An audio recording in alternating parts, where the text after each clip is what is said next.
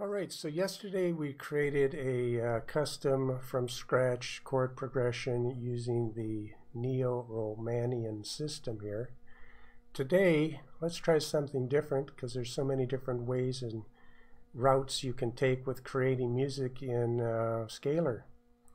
So if we go to the Songs tab here, we have a bunch of pre-made themes and ideas. And if we go to Cinematic here, right off the bat, we can go to something like Suspense, and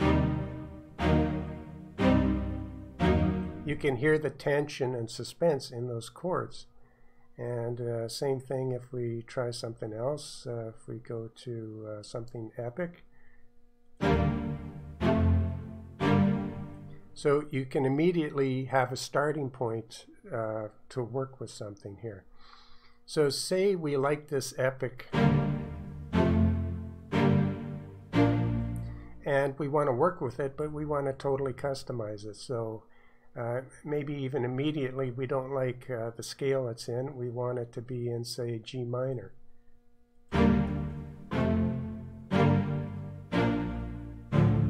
All right, so we're going to stay focused and keep moving. So let's say we like that. We can then drag out that idea for the amount that we want of chords and move it into the edit place here. And right from there, we can right-click on it and say, okay, edit chord. And then and I've talked about this before, but this is the section where you can not only edit the inversions and octaves, but you can edit every note of every chord and every velocity of every note of every chord. So in-depth editing now. And so we can listen to the chord, our starting chord.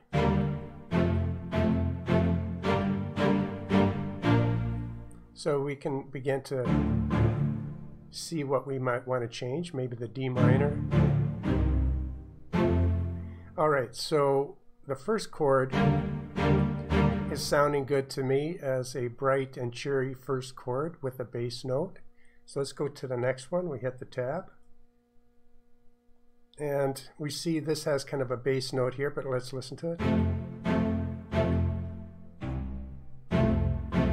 We added another bass note, but we didn't like it. And we can move the keyboard over. So if you're running out of space, you can just hit this button here and move it over. So let's just listen to it again.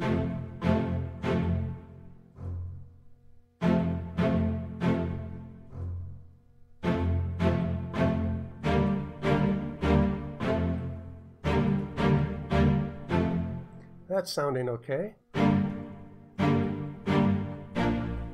right.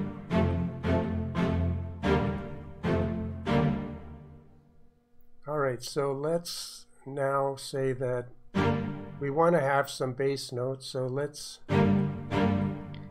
we've got some bass notes in all these three up here, and this one. Now the D minor we may want to change. So let's go and edit, hit the tab. Make sure you're editing the right one. You have to activate it down here first.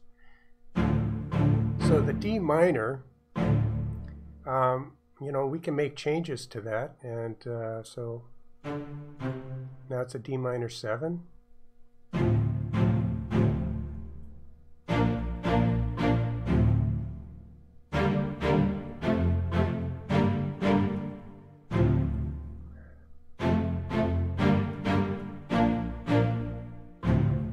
We don't like that.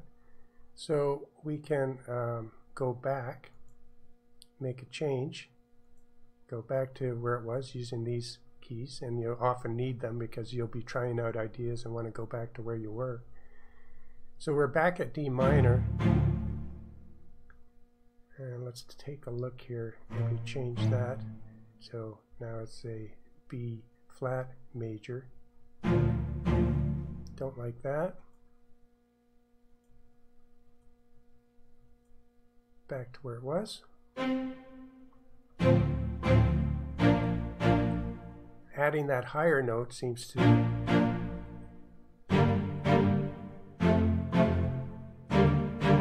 let's play it through.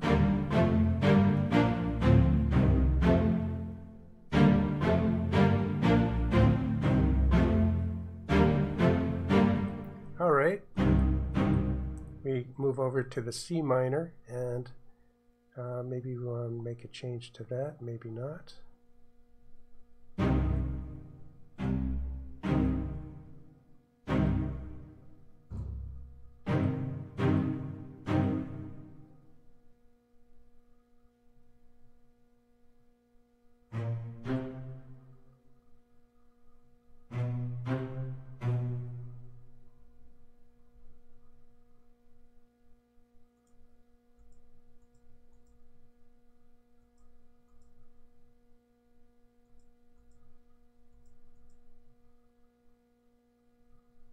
Let's move this over a little bit. Keyboard.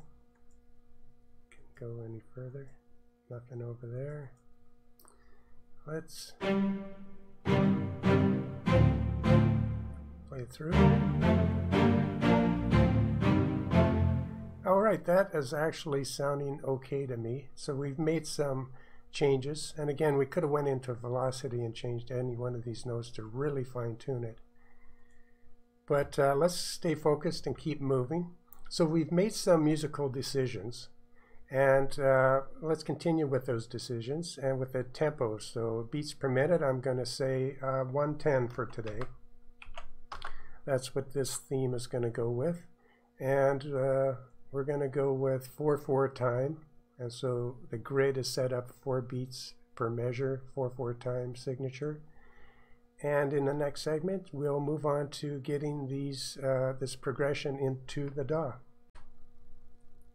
So we got our chords. Let's drag them out and into the DAW. Now, when I drag them out into the DAW, I want to make sure they're going to come in at least maybe 4 beats to give me nice long chords. So right now we have no performance turned on, so they're going to come in just as long kind of sustained chords. So we'll drag them into a sustained track, and we can make our loop longer, and we can turn on our sustains, and we can see what we've got loaded up. It's the orchestra sustains full patch, and we can play it in the DAW.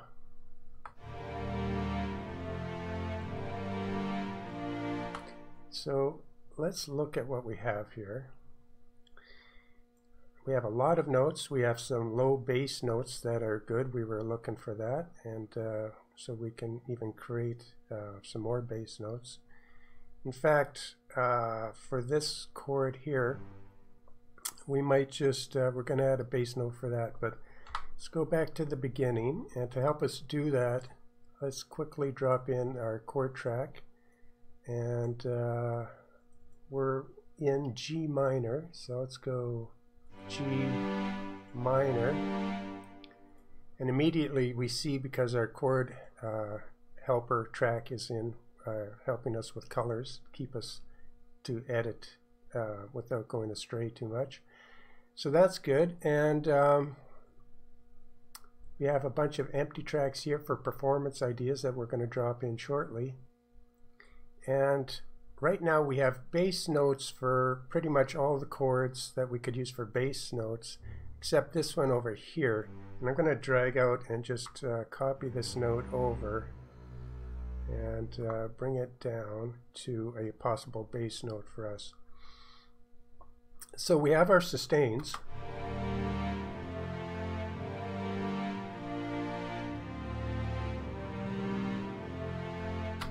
All right. So we can quickly now grab these notes, and so we have a bass note for every one, and we can go and we can control copy that and go to our bass track, turn it on, and control V, and I don't know why it did that. Did I lose my selection? But regardless, we can just delete all these other tracks, all notes quickly, and boom, those are gone, those are gone, that's gone, and we have some bass notes. All right, so now let's listen to both the sustains and the bass. And the bass is just a sec here, looks like my mouse sometimes loses its connection. See if that works. All right, so our bass is, let's see here, here it is, the orchestra, and we can turn on some brass and a contrabassoon if we have to. But let's listen to that.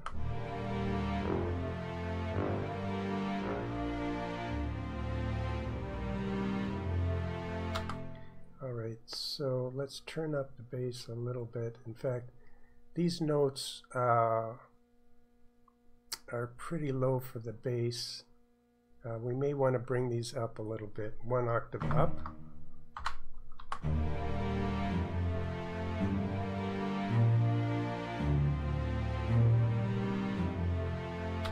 And that's great for the beginnings of our new musical idea here. We're going to bring in our loop a little bit, and we're going to trim these two to bring that in like that. All right, so let's move on to bringing in some performances. So we've got our little musical idea here, and if we look at the sustain and play it, the thing you may want to just check and double check, look over if your voice leading is the way you want it for going from one chord to the next. And once that is the way you like it, then really you can just move to the step where you turn on the performances, which will all adhere or conform to, as long as we demo them with this button down here to play our edited chord progression. We can come up with all kinds of musical ideas that might fit our what we're creating here. So let's listen to one.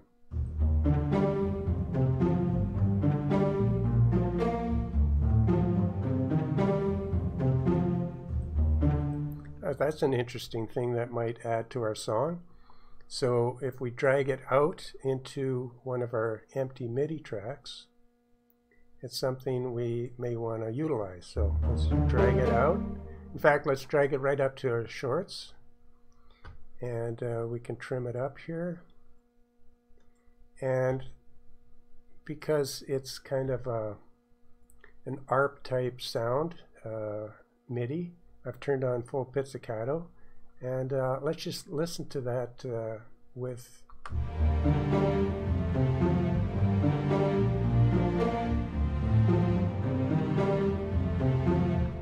and we can turn on the bass.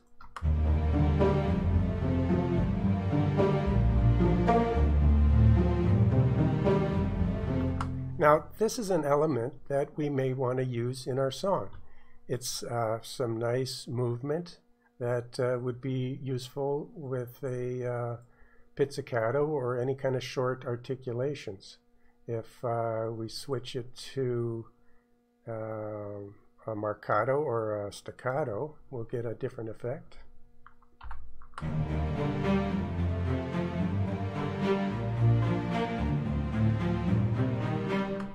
Marcato.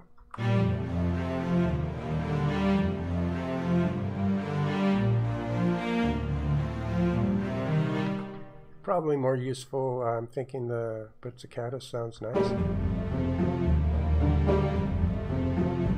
All right, so that's just the first element of really hundreds of ideas that will conform to our musical little song that we're trying to create here. So I've got a bunch of tracks that are left open, and of course you don't have to use the entire track.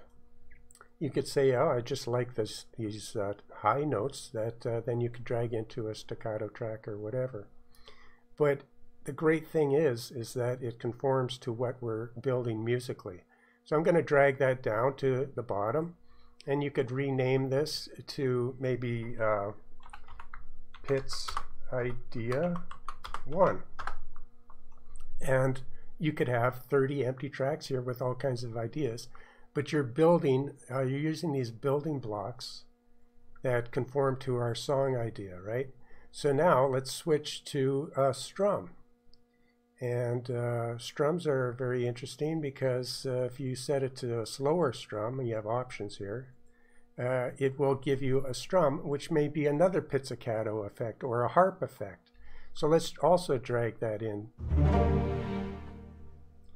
So we drag that in, and you can trim it now or do it later. But if we look at the MIDI of a strum, we see that, yeah, the notes come in where they come in at different points in time, like a guitar strumming each string.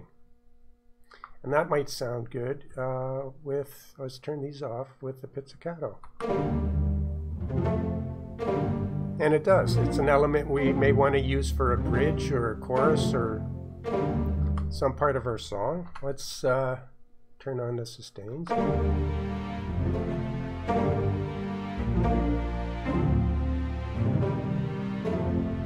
So that's another element that we may want to use to build our song. And that's completely different MIDI data. So let's go back to the beginning. And you can see you know, how many interesting building blocks that we can pull out of here. So and the ARPs they can be different speeds and types. So you're not limited with just eighths. I tried it just kind of default at an eighth. You could do 16th triplets or whatever. So let's go and try something like a performance where even the first one here, let's just see how it'll sound.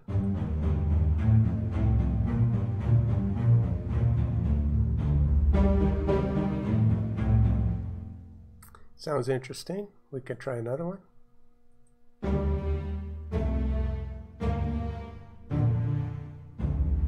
And we can switch it from pizzicato to full staccato just to see, you know, and try another one here. We can change the voice grouping.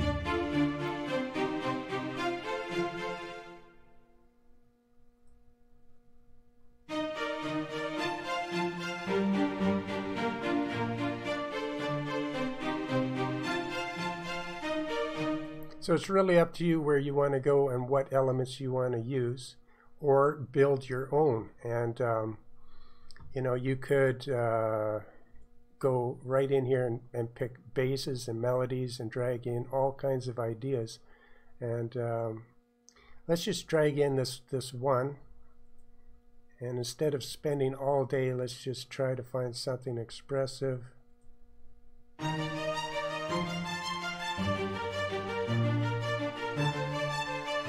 This sounds interesting. Now you can also bring it in at different beats, right? It will play, stay on a chord for different amounts of time. If you want it to fully play out on every chord, you would change it to like 8 beats. But let's stick with 4. But you can also change that to give you a different look at this one performance. Let's drag it in. And let's drag it in on the staccato track. And might as well trim it up and just give it a listen. And we'll turn off the bass and the sustains.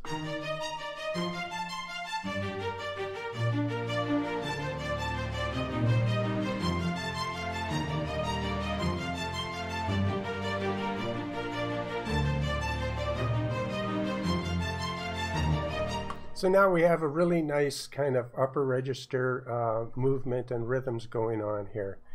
And from there you can alter it and assign any, you know, type of, it doesn't, you know, we could go back to the pizzicatos.